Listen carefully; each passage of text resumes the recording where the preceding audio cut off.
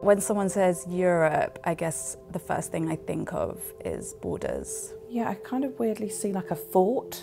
I think of Europe as an idea. When you say Europe, actually what comes to mind is violence. I guess the violence of borders and the violence of like the nation state. I try my best to see kind of all these various layers through time, and I also try in how I relate to Europe to not kind of cede it to certain logics of border thinking or kind of like colonial expansion.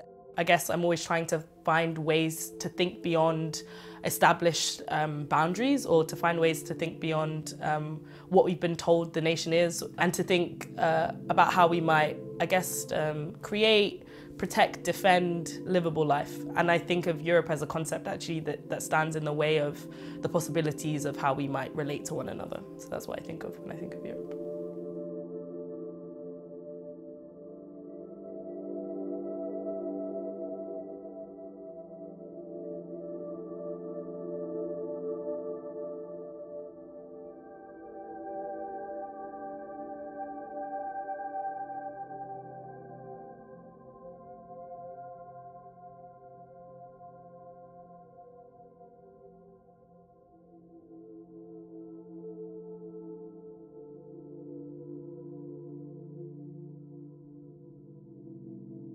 I think Drift has helped me reassess the position that we find ourselves in. I guess I don't see the art world or culture as disconnected from political claims or the political demands that are made under that umbrella. So I think Drift has helped me connect what it means to make sure that theory and practice work together in a sense. So thinking transnationally for me is really important. It's a really big part of how I engage with Black and anti-colonial feminist practices and forms of knowledge, because it thinks across borders, both geographically, politically, but also when it comes to academic work and thinking across disciplines.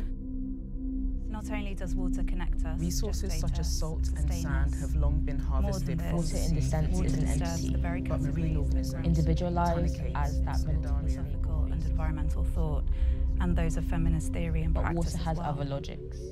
I'm really interested in Black subjectivity and I guess how Blackness can be understood as part of a landscape, or how Blackness is understood spatially and can be understood in specific ways from particular places.